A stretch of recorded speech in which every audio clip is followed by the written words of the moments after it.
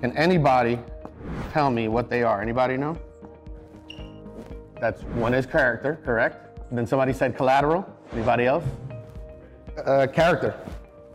Yeah. I'll elaborate on each one. So that's going to be capital, but that's, yep. Conditions, the last one. And the last one, I want to make sure we're having it right.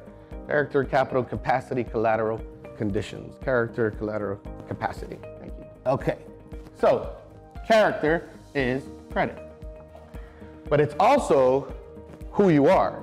So for example, on your personal credit, if your year of birth on TransUnion is 0, that goes against your character. You're gonna get declined. I've seen it many times where people with 800 credit scores, they didn't know because a human being touched their credit report at one of the credit bureaus.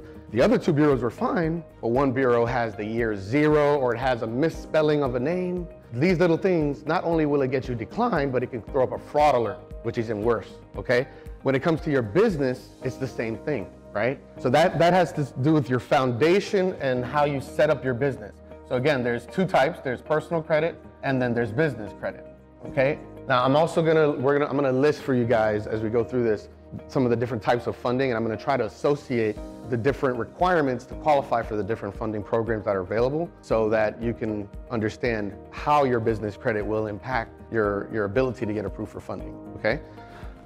Excuse me. All right, so collateral, okay? That's what you're gonna use to collateralize the loan. It could be equity in real estate, it could be an asset like a vehicle, it could be cash value in life insurance. It could be, anything that the bank or lender accepts as collateral. Many times lenders want to see an asset, okay? A gentleman the other day asked me, can you collateralize my receivables, future receivables? And the answer is yes, but not every bank is going to do that. So some banks will accept receivables, okay? Which means your future, if you have contracts, the anticipated funding or invoices that are going to be paid on those contracts, those are your receivables, right? And so that could be used as collateral. Okay, so there's, so if you have no collateral and the bank or lender that you're looking at for the loan you're considering requires collateral, you can have excellent personal credit, you can have excellent business credit, but if you don't have the collateral requirement, sorry, you're not going to get approved, right? So I will give you guys a little dime that is to note. And again, we're going to talk about different types of loans. With SBA loans, everybody's familiar with SBA? Yeah?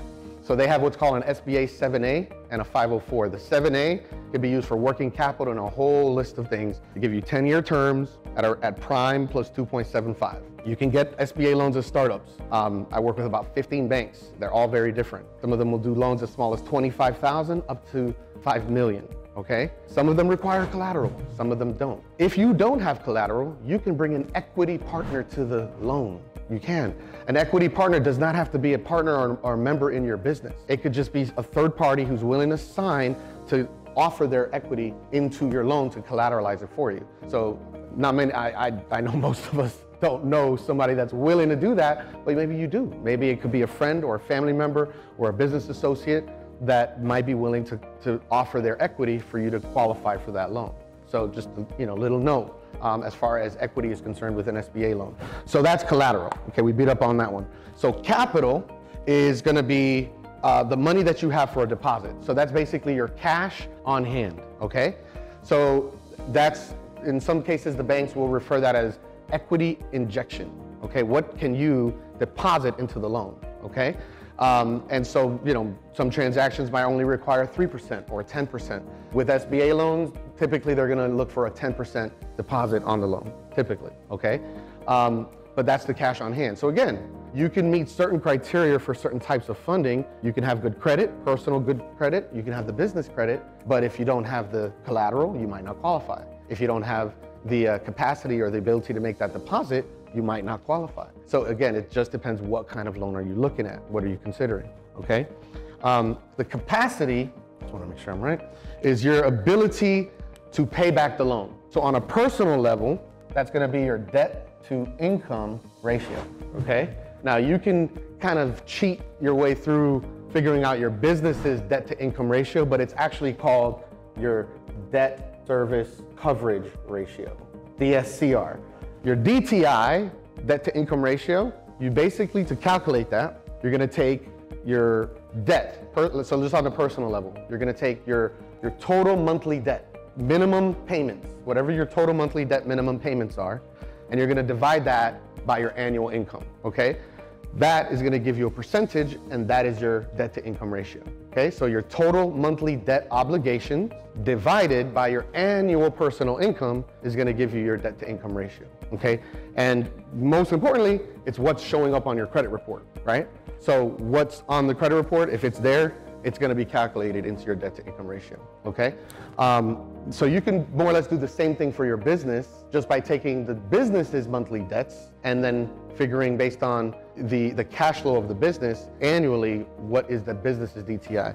The debt service coverage ratio is a little bit confusing and hard to explain, and it varies depending on the bank, how they come to that conclusion. Just make a note of debt service coverage ratio, and then I urge you just to research debt service coverage ratio.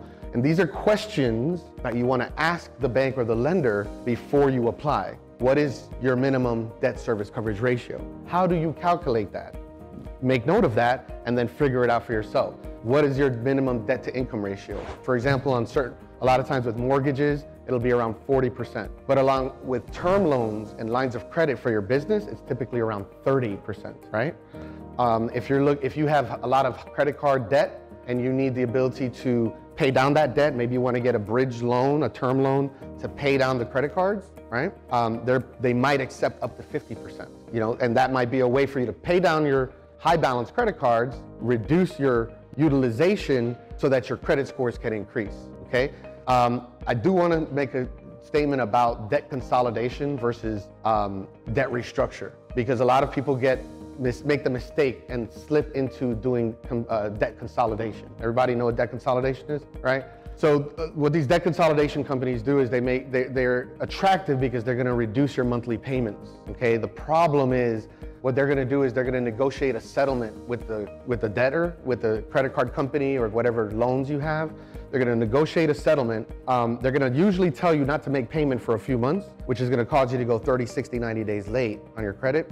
And then they're gonna pay off that debt at a lower rate, a settled amount. And instead of, let's say you had 10 debts, 10 different credit cards, now you're gonna have one bill, right, at a lower monthly payment. So your out-of-pocket monthly is reduced, which seems like a good idea.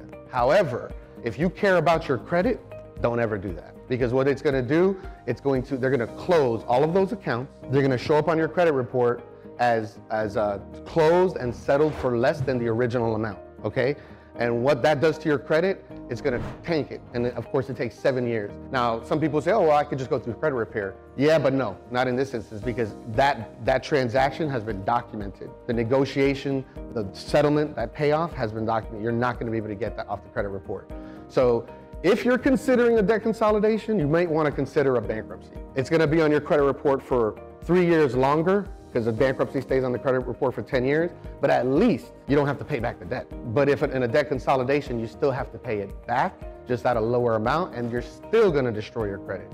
So just be aware, because some of these companies that are selling these products, they make it seem very friendly and attractive, but they're gonna create another problem, which is you can't qualify for anything.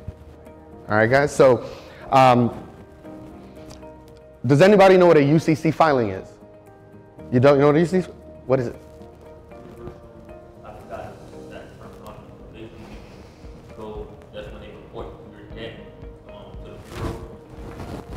That is correct.